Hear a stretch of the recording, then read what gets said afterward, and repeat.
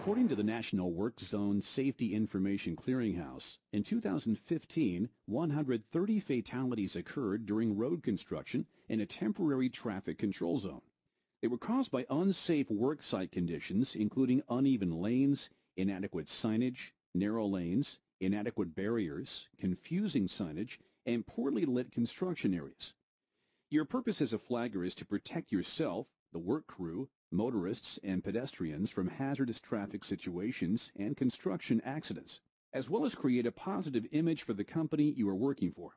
While some might call it a simple job, your responsibilities involve much more than just holding signs.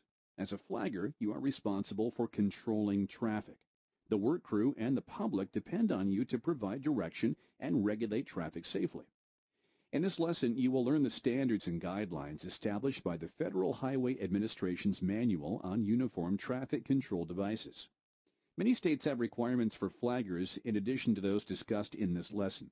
Be sure to check your state-specific requirements for flaggers. These include general guidelines for flagging, appropriate clothing requirements, and the standards for the signs, barriers, and lights used in your work. You will also learn where to position yourself for optimum safety, how to judge traffic speed and congestion, and regulate traffic accordingly. In addition, you will learn how to communicate with the public and other flaggers, as well as how tapers and roadway channelization are set up.